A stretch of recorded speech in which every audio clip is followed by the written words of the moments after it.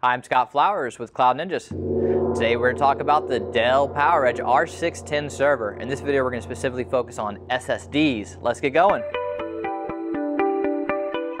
Well, hey, thanks for stopping by today to learn a little bit more about the Dell PowerEdge R610 server. Do us a favor, find anything that helps you in this video. Click that like and smash that subscribe. All right, well, let's hop in. This video will be specifically focused on solid-state drives for your R610 server. So here's what we're going to do in this video as a whole. We're going to show you the different compatible types of solid-state drives for your 11th gen server. We're going to show you the max speeds, the max sizes. We're going to show you how to actually physically install one, which is super easy because it's a hot swap drive. We're going to show you how to test at the very end with a tool called HD Sentinel. What we actually do is we will plug in a storage array to our server and we'll actually test it separately, standalone. We'll run HD Sentinel just to let you know the power on hours and the health score. So it's a nice test outside of Dell Diagnostics, which is a great test as well. And the two tests that I would recommend to test your SSDs, especially if you're buying a used one or if you just want to verify that you have a new one that has no power on hours as a whole. So all right, well, let's hop in. The compatible types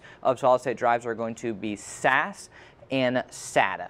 Now, there are some advantages with SATA over SAS, and that's specifically, or excuse me, with SAS over SATA, and that's specifically the speed. Now, I guess there are some advantages for SATA over SAS. It's cheaper, so depending on what you want, if you want the extra speed, it'll cost more, and you're going to pay a little bit more for the SAS. But let's get into the speed. So with a SATA solid-state drive, you can get 3 gigabit per second, and that's going to be the max that it will top out with your 11th gen server. Whereas with a SAS solid-state drive, you can get 6 gigabit per second, and that's again going to be SAS only, and that's for your 11th gen server. Now, the max sizes that you can get will be the same either way, whether it's SAS or SATA, and you can put 7.68 terabytes per individual drive slot, so that's pretty nice storage overall. Now I'm going to show you how to install it and then show you how to test it with HD Sentinel.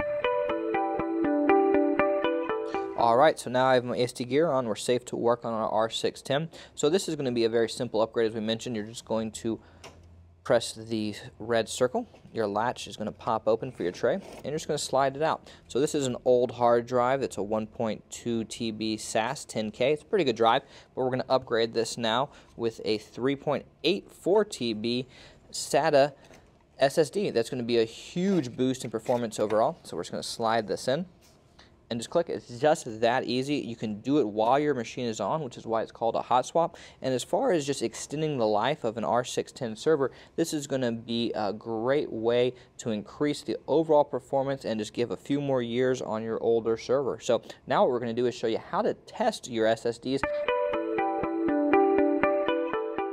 Hey guys, it's Ben with Cloud Ninjas, and today I'm going to be showing you how to test your hard drives with Dell Diagnostics. And technically it's going to cover more than just hard drives. It'll test your whole system and other components such as your CPUs, your memory, your NIC, the fans, video cards, and much more.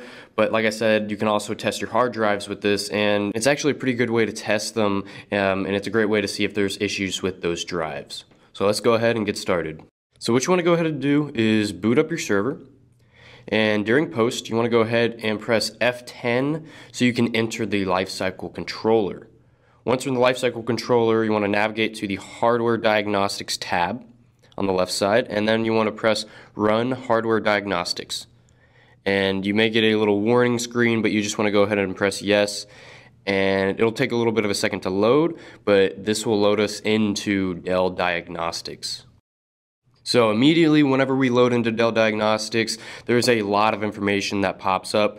As you can see on the left hand side of the screen, it shows everything that's going to be tested. On the right hand side of the screen, there's lots of information about the test itself. You can also navigate to the results and different configurations, and also the event log.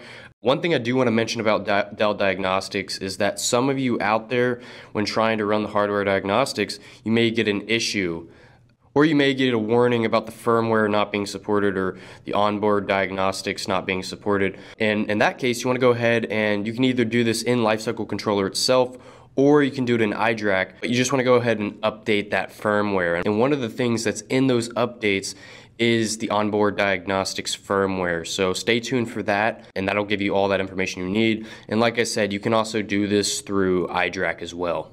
So other than that, there's not really much to say about these tests. You just kind of let it run, and this can take a while. It can take, you know, maybe a low end of 20 minutes up to maybe even an hour, especially if you have more memory in your system. It's going to take a while to test all of that. The more drives you have, that might add some time to it. So it really just depends on your system's configuration. But we're going to go ahead and fast forward through this. Like I said, pretty straightforward. If it has any issues, it'll show you that that test failed. Then that means the test was successful and there's no need to worry about it. So like I said, we're just going to go ahead and fast forward.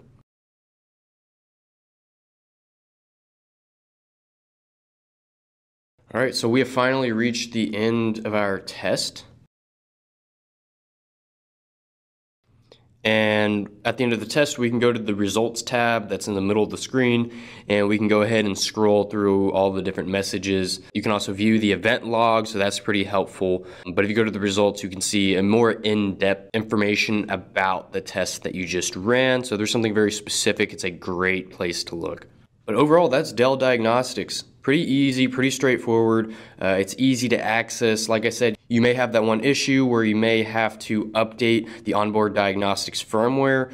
But other than that, once you do that, you shouldn't have any issues. All you got to do is navigate to the hardware diagnostics and just let the test run. You can let these run and then just go off, do something else, and come back 10, 20 minutes later. And it's a pretty easy way to, one, test all of the drives in your system and make sure they're properly functioning. But it's also a great way to test all of the other components in your system. So now I'm going to go ahead and show you guys HD Sentinel. Alrighty guys, so I have HD Sentinel pulled up right now, and as you can see, we currently have 2 drives plugged in. We have this installed into a storage array where we like to plug in multiple drives at a time so we can test those drives. HD Sentinel is an awesome tool because you can see things like the power on hours, which is great, especially when you're buying used equipment. You can see how long that drive has been in use. You don't want to be using drives that have been, heavily used, because then you have a higher risk of drive failure. And that's one of the reasons why HD Sentinel is such a cool tool. But as you can see, we can just go ahead and plug a drive into the array and it'll automatically populate within the software. And like I said, lots of information. It'll give you health scores of the drives. As you can see, the 2 we have up top, they have a 100% health score, while the one at the bottom has a 99%. So all pretty good. So I hope you guys found this video useful, and if you did, go ahead, smash the subscribe and leave a like. If you're interested in purchasing a custom built server, or you're looking to buy some drives, we do have plenty of those in stock, so you can go reach out to us at sales@cloudninjas.com, sales@cloudninjas.com. Anyways guys, thank you for stopping by.